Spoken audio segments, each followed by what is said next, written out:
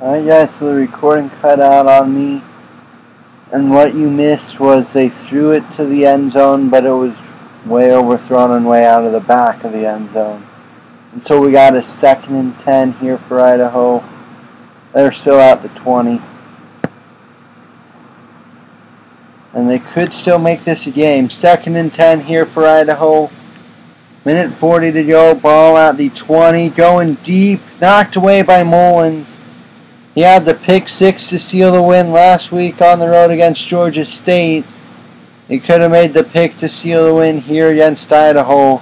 Instead, he merely deflects it and prevents a touchdown to set up a 3rd and 10 from the 20 here for Idaho. Linehan back to pass, rolling out, throws underneath. There's Penny. Nice tackle there by Antwain Madsen to stop Penny from getting the first down. 2 catches, 11 yards for Penny. And it's 4th down and 1 from the 11.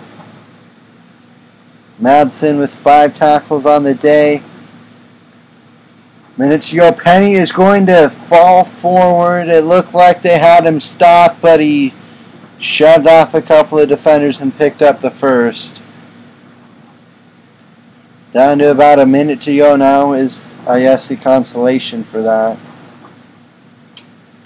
That if they don't, even if they score, if they don't get the onside kick, it's pretty much game over. But Linehan going to be sacked on 1st and goal. It's Antwain Madsen coming up with the big sack right up the middle. And Idaho will burn their first time out, so now they need the touchdown and the onside kick, otherwise they will lose. Linehan feeling the pressure, throws off his back foot, nearly was sacked for a 2nd straight play. Instead, he escaped and just chucked it off his back foot to Lord knows where. 2 of 7 on 3rd downs for Idaho. It's 3rd and goal from the 15.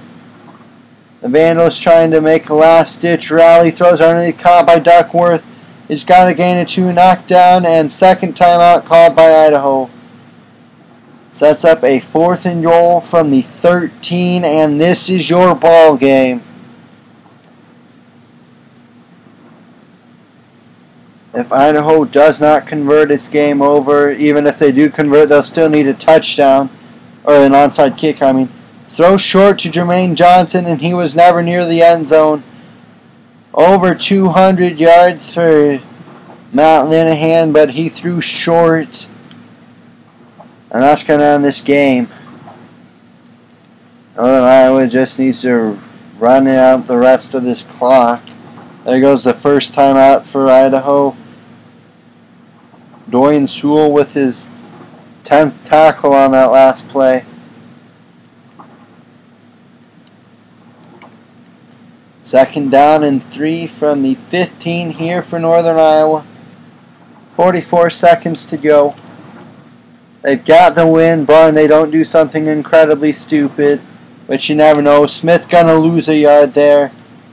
4 catches, 19 yards for Tyvis Smith. Bailey, 19 of 29, 161 yards and a pick.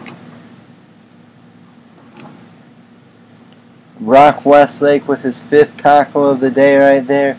5 of 12 on 3rd downs for Northern Iowa. It's 3rd and 4, and this could be the final play of the game. They're not seeing anyone open. He's just going to run. And they're going to knock him out of bounds after an 11-yard gain. 10 carries, 26 yards, and the score for Bailey.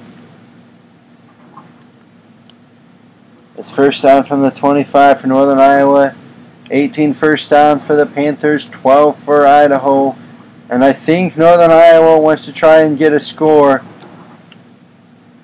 Bailey's going to be sacked, lose 9, and we're down to pretty much a Hail Mary attempt.